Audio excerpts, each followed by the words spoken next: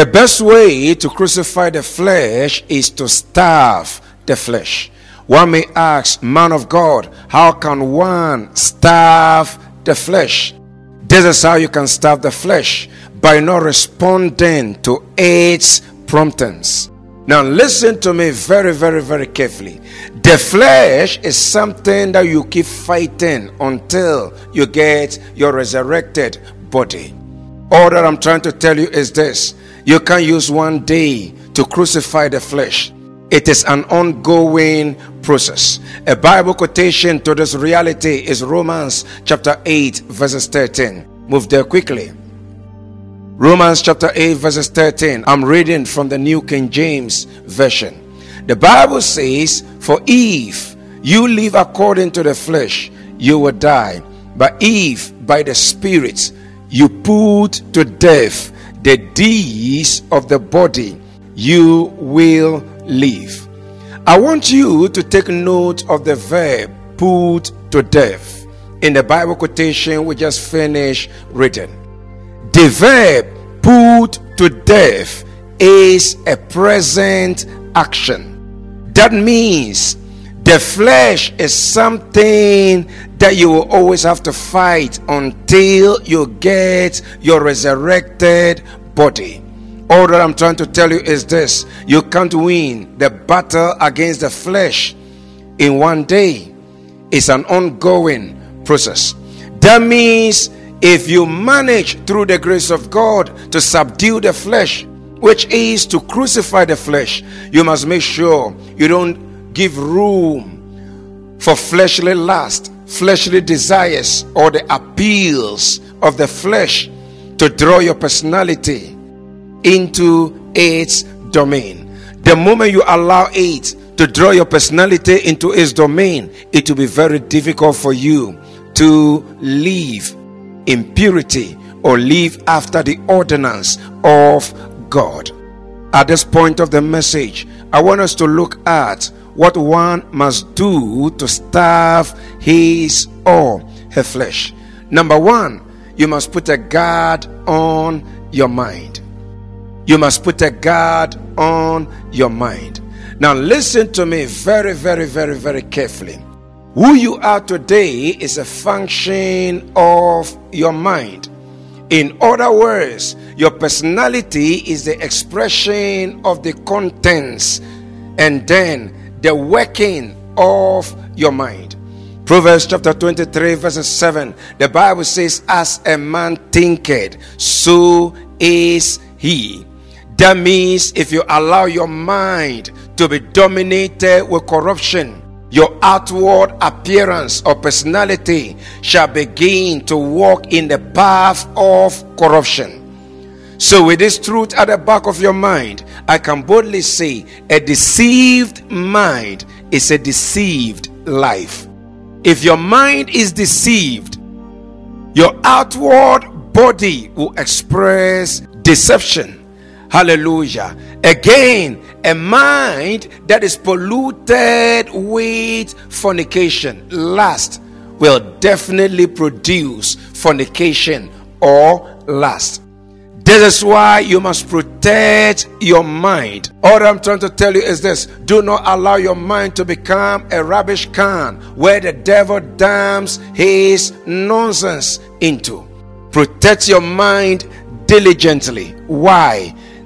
Your life can never and ever be different from the content as well as the workings of your mind. Remember, I told you, if the mind is pivoted towards the direction known as deception, the personality will also follow. The Bible says, "As a man thinketh, so is he." That means wherever the mind goes, the personality also follow. So if you tune your mind into the direction known as the fear of the Lord, your personality will soon live a life that brings glory unto God. This is why the devil will do everything within his possible best to make sure that your mind does not travel into the dimension of God. He will do everything within his power to make sure that your mind will travel into the dimension of worrying. Your mind will travel into the dimension of wickedness, evil, and not into the dimension of God. Why? The devil knows wherever the mind goes, the personality follows. So if it should allow you to allow your mind to be dominated by the word of God, very soon your personality will become an expression of the word of God. Hallelujah. So put a guard on your mind. Do not allow your mind to become a refuse dump or a rubbish can where the devil dumps his nonsense in. Hallelujah. Now listen to me very, very carefully. You may not be able to control what comes into your sphere of existence. I'm talking about the words, challenges that comes into your domain of existence. You may not be able to control them, but you may be able to control what gets into you. What gets into you. So do not allow the devil's nonsense to get into you. If you are lying in the room alone and then the devil start showing you pictures of naked women in your mind, do not allow those pictures to dominate over your entire being. All that I'm trying to tell you is this: do not entertain such pictures. The moment you entertain such pictures, you will soon find yourself lusting after women. So put a guard on your mind, and the best way you can put a guard on your mind is to allow the word of God to dominate over your mind. In other words, to take charge of your mind. When the word of God takes charge of your mind, you will start thinking the thoughts of God. That's what the Bible says in Philippians, that which is righteous, that which is just, that which is pure, we should let our mind stay focused on them.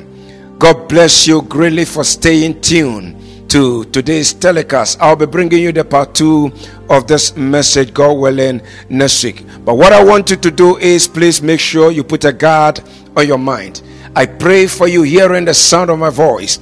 If the devil has planted a seed of deception, lust, evil into your mind, the Lord, by all the power for which is known to be God, liberate the totality of your personality from such seeds in the name of Jesus. I release the word of God into all dimensions of your being. The word of God begin to lighten your thought life, begin to lighten your mind, begin to lighten your will, begin to lighten the totality of your being. I pray for you that the power embedded in the word of God and then the life embedded in the word of God take total dominion over your entire being. Be energized with the energies of the word. Be strengthened with the strength of the word.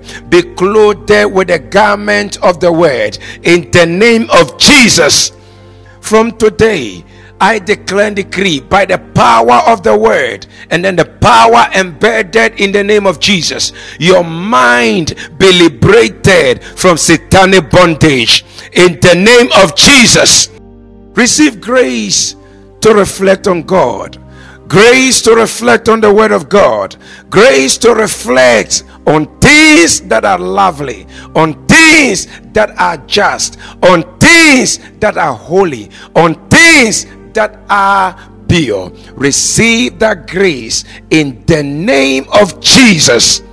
You are blessed in Jesus' name. Wherever you are hearing the sound of my voice, say the word of God is at work in me, and by the power of the word of God at work in me, I am living the victorious life destined for me in the death and resurrection of Jesus. Say, I declare and decree that the life embedded in the word of God begin to lighten every organ of my being, bringing every organ of my being that is dead back to life in the name of Jesus. Say, God, let the power embedded in your word clothing my destiny with the glory of the word, with the beauty of the word, with the treasures of the word, in the name of Jesus.